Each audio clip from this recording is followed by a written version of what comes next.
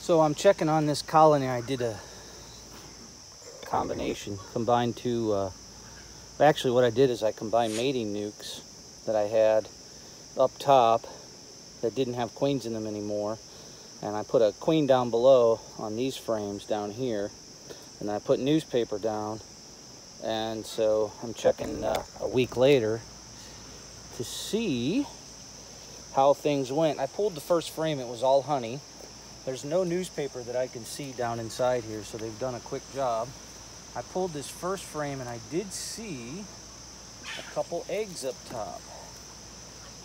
So I'm hopeful that the combining of the two colonies was successful.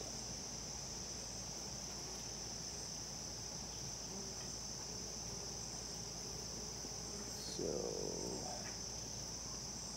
here I see wet brood. It's been a week, so if I see wet brood, it's very likely that it's from my queen and not the former queen. I see a lot of new little ones here, but I think I'm going to go so far as to look for the queen as well. But you can see a lot of new little hatchlings in there. How do you tell the new nurse bees? And can't tell you for sure. Right up here is a new one. They look really ashy almost, like really light colored and ashy, and they're tiny. So they're not quite, you know, at full size yet. That's how you tell nurse bees. And anyway, I do see what looks to be like some wet brood on this one, where the emerging brood is happening. It looks like the bees are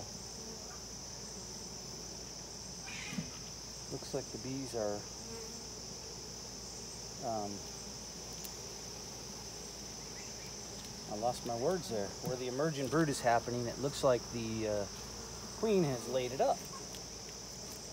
So that's a good sign, and that would mean that probably within one day they had already broken through and melded together as one colony. So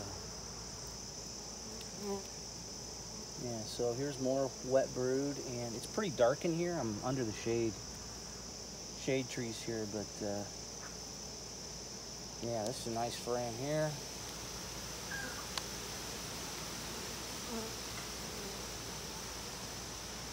A lot of young brood in this frame. A lot. Yeah, and eggs. Yeah, she's definitely in here laying it up really nicely. That's awesome. This is a brand new queen. She's probably been mated for probably a month now or so.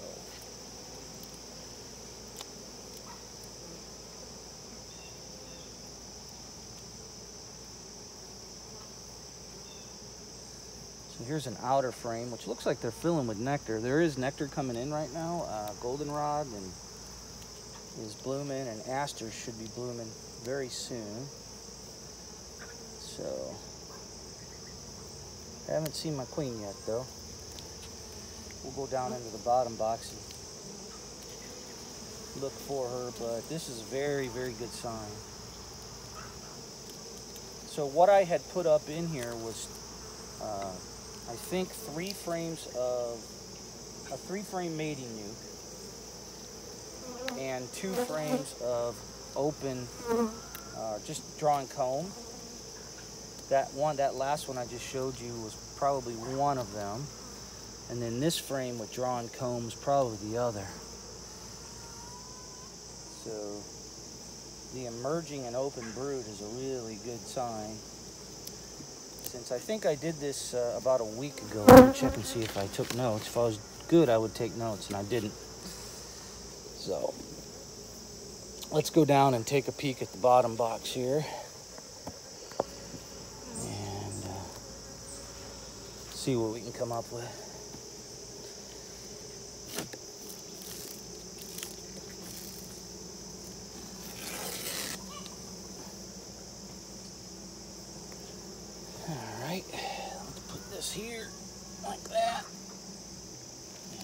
sure that you have a good camera angle where you're at right there. Looks like you do.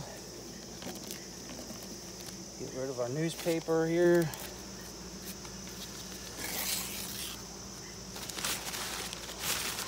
So basically this is what I've been doing at the end of the season with my mating nukes. I've just been combining them.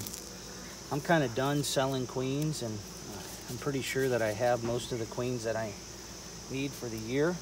So what I'm doing right now is I'm just going through, and as the queens are removed, I'm just taking them out. I'm sorry, taking all the bees out on the frames they're in and making nukes to overwinter in. So in this case, I'll just overwinter in 5/5 here.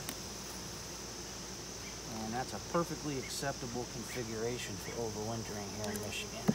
I'm in southern Michigan, but even in northern Michigan, if you got enough feet on them, you can get away with it like that.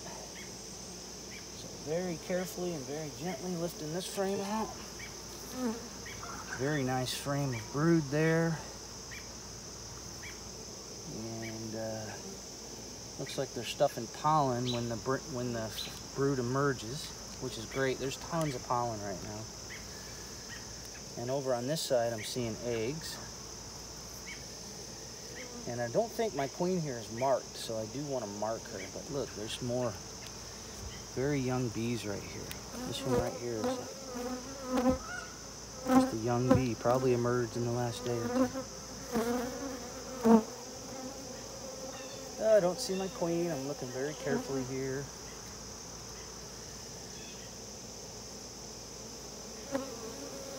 Don't see her on that side either.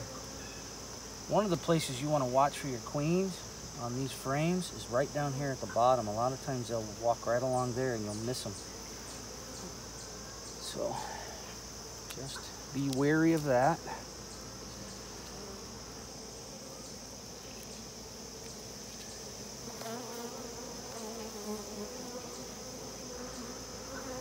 Being that we're now almost into September, I have noticed that the bees are a little less kind and gentle these days.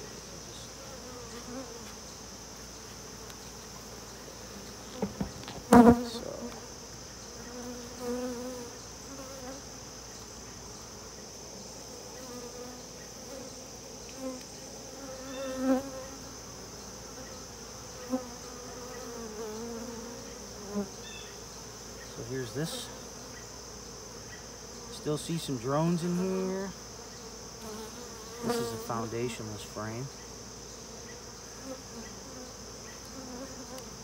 See a few eggs.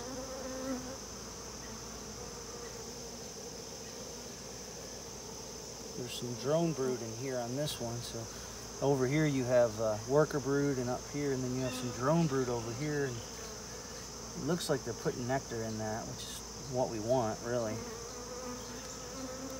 Don't really need any more drone brood right now. The bees know that. So I'm looking for the queen here in the crevices. Foundationless frames are good frames for the queen to hide in. So you gotta watch out for that.